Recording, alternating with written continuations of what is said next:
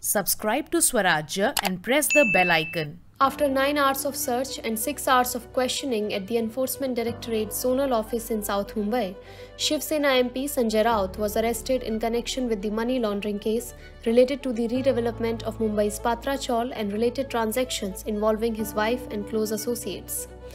Unaccounted cash worth Rs 11 lakh was also found at his residence. He has been booked under the Prevention of Money Laundering Act of 2002. Earlier this year, the ED had attached properties worth over 11 crore in the name of Sanjay Raut's wife Varsha Raut and his two associates. Sanjay Raut shared a few emotional moments with his mother as he hugged her before he was taken to the ED office.